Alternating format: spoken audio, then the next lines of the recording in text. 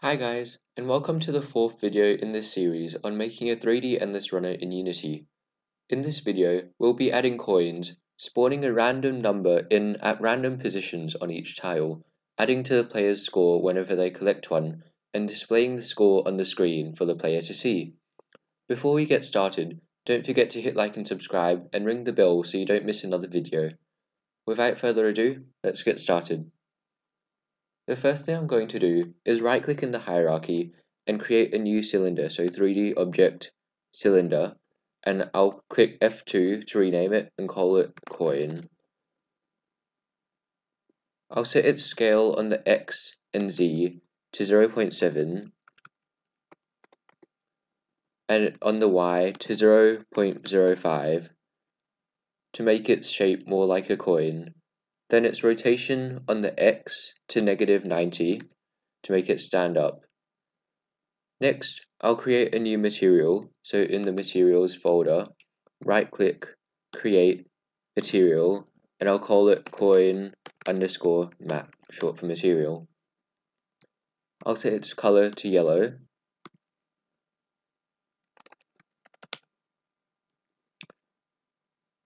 And then apply it to the coin by dragging and dropping it on. Finally, I'll select the coin and find its collider, so that will be a capsule collider. In the collider, I'll check the is trigger box. This means that the player will still be able to interact with the coin, but won't actually collide and have its direction changed when it touches one. Next, let's create a new script. So in the scripts folder, I'll right click, create C# script, and I'll call this coin. Give it a moment to compile, and then double click to open it up in Visual Studios.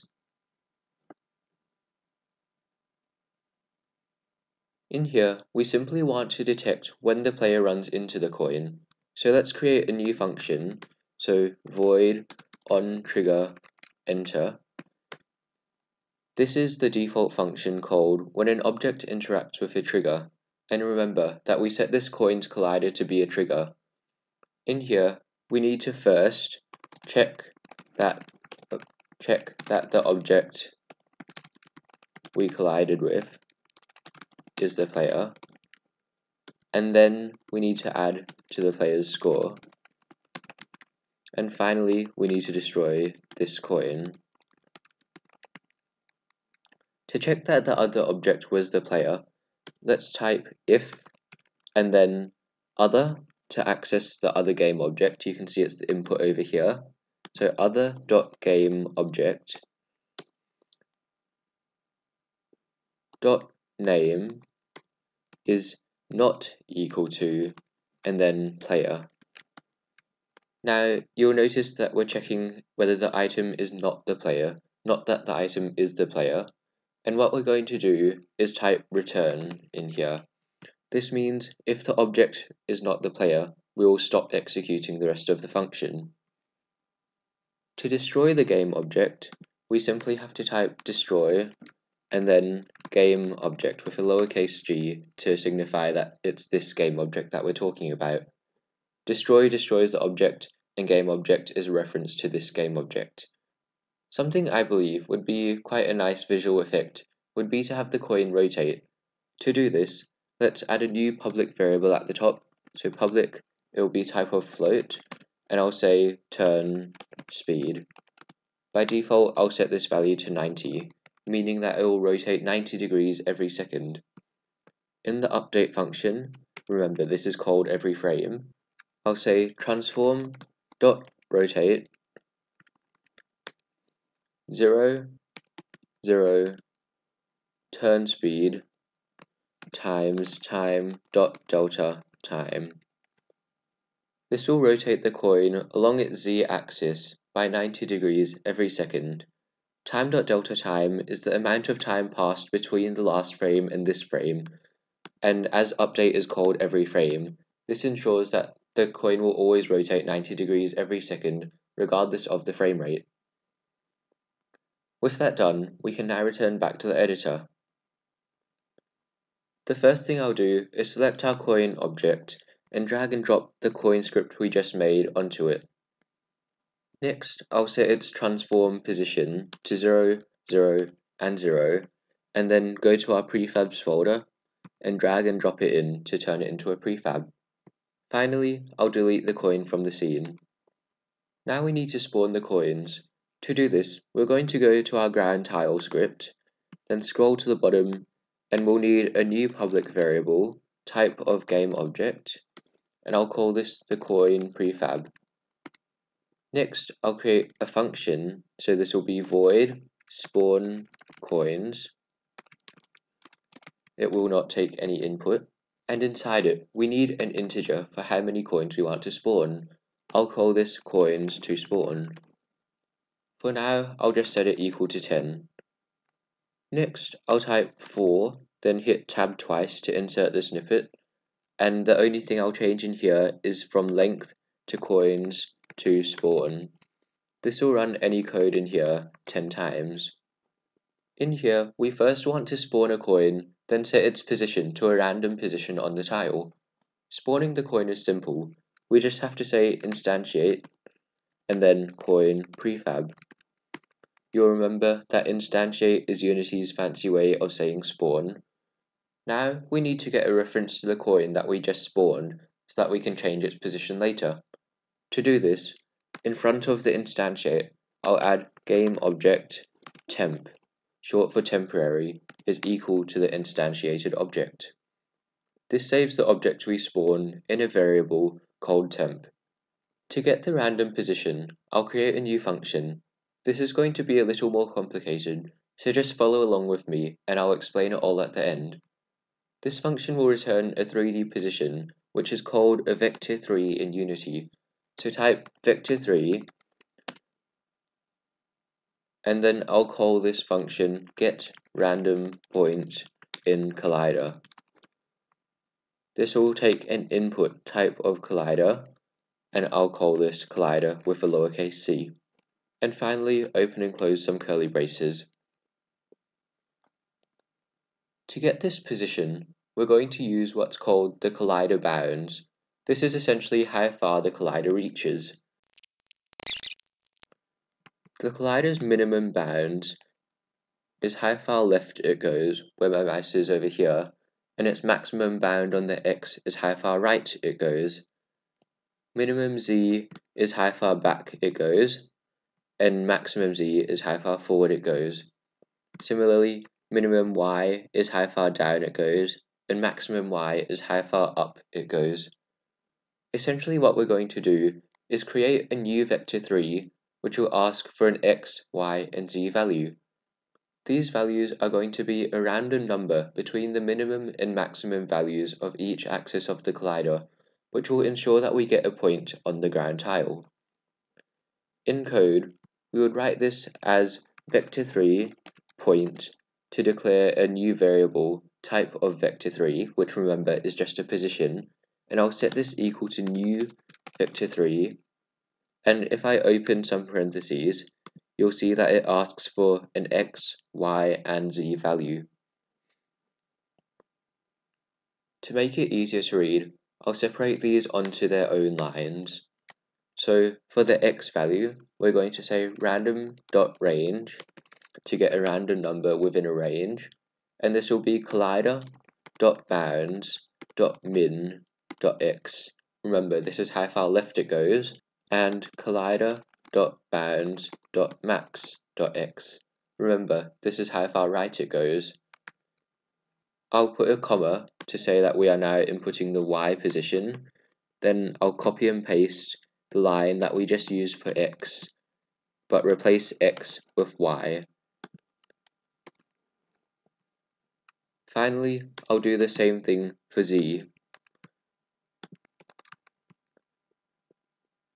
At the end, I have to remove this comma, as we are not inputting any more values after this. At the end of declaring this vector3 point variable, we're going to need to put a semicolon to indicate that this is the end of a line. Remember, we could have easily written it like this, all in one line, but I decided that it would be easier to read if we had separated them out, so I'll leave it like that. The last confusing thing that we're going to have to do is say if the point is not in collider dot closest point and then point. Inside this if statement, I'll say point is equal to get random point in collider. You don't really need to worry about what this does, as it shouldn't ever be called, but it simply checks whether the random point that we generated is on the collider.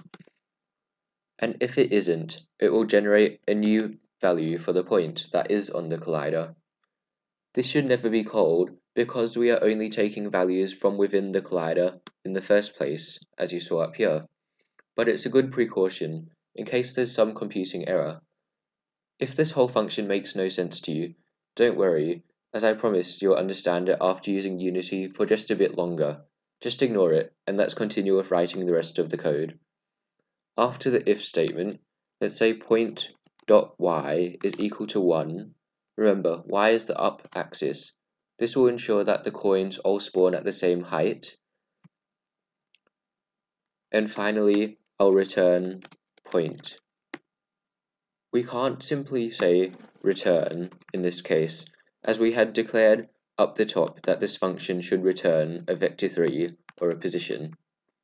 Let's forget about that function now, and back in the spawn coins function, we'll say temp.transform to get the transform component. Remember, this holds the position, rotation, and scale, so we'll say .position to get its position, and then we'll set this equal to get random point in collider. And for the collider, we'll say get component in angular brackets collider and finish off with parentheses. What we are doing here is setting the position of the coin that we just spawned equal to a random point in the ground tiles collider. If I go back to the editor, I'm in the ground tile here. If I select the ground tile, the green outline is the collider, and you can see that this only extends as far as the ground does. This means that the coins will always be spawned within the ground where the player can reach them, and never just out in empty space, for example somewhere over here. Back in the script, in the start function of the ground tile, I'll call the function that we just made, so spawn coins. Now we should be able to test it, so if we save our script and go back to the editor, in the inspector, make sure you assign the coin to the coin prefab variable, and now we should be able to hit play. The coins are spawning now, that's great, and we can also collect them, but nothing happens when we collect them. Additionally, if I pause the game by hitting Shift-Control-P, and then go back to the scene view, you'll see that all of the coins behind the player aren't being destroyed. Currently this isn't an issue, but if someone managed to play this game for a long time, we might end up with millions of objects in the scene, which might create lag in the gameplay. This is a simple fix, so let's go back to the ground tile script, and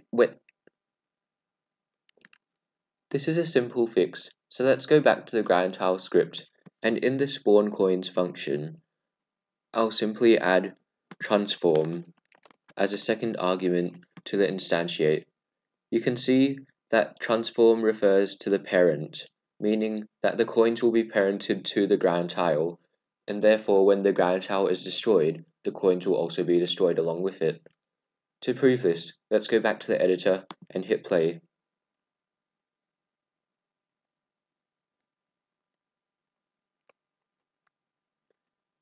You can see in the scene view over here that there are no coins being left behind the player. Great. If I unpause the game and keep playing, I'm just looking for an issue that I'm having here. You can see that some coins are being spawned inside obstacles, making them impossible to reach. To fix this, let's exit play mode and then go back to the coin script. In the onTriggerEnter function, at the very top, I'm going to add if the other.gameObject.getComponent obstacle is not equal to null, and inside that I'll say destroy game object, and then return. What this does is check if the other game object is an obstacle, because only obstacles will contain the component obstacle, which refers to the script that we made for the obstacle, if you remember. And if it is an obstacle, it will destroy itself and stop executing the script. But if we go back to the editor and test it, you'll see that this is not working. This coin in the bottom right of the screen here is currently intersecting an obstacle. If you cast your mind back to the first tutorial we did, you'll remember that for collisions to work, at least one of the objects requires a rigid body component. So to fix this, I'll simply double click on the coin prefab to open it up and scroll to the bottom and add a rigid body component. In here, I'll check is kinematic, which simply means to ignore regular physics, such as gravity, which we don't want. Now we should be able to test it out and see that it's all working.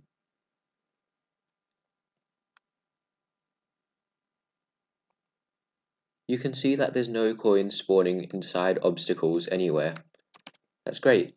The last thing we're going to do today is keep track of the player's score. To do this, let's go to the scripts folder, right click, and create a new C# script, and I'll call this the game manager. Give it a moment to compile, and then double click to open it up in Visual Studio. In here, we're going to need a variable, type of int, and called score. We're also going to need a public static variable, type of game manager, called inst.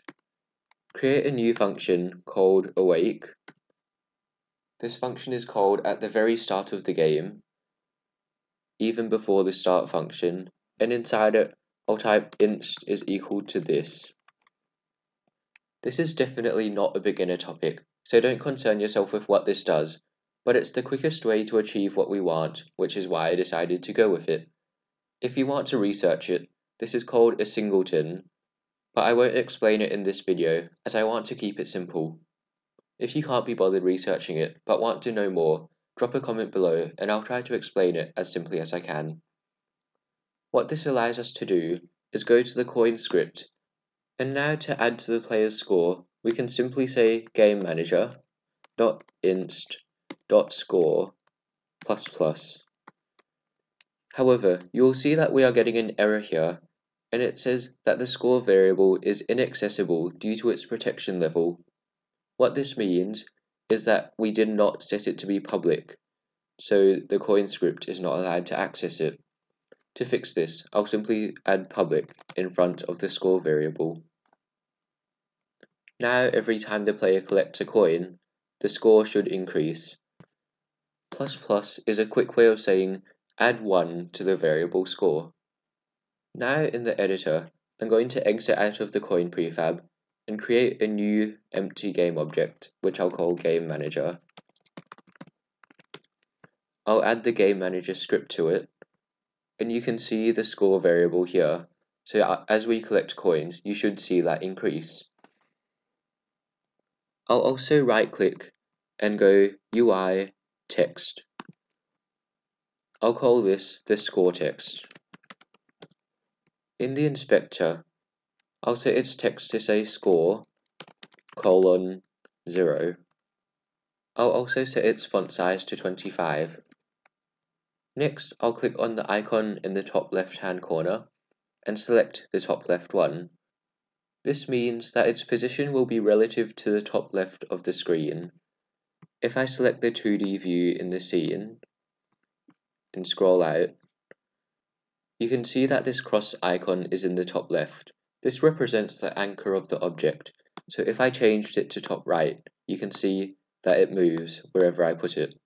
I'm going to leave that in the top left, and then I'll set its position on the X to 90, on the Y to -25. You can see that it looks much better in our game view now. Next, I'll click on the main camera and change the background from a skybox to a solid color. I'll click on the background and choose a light blue color, but remember, you can use any color you want.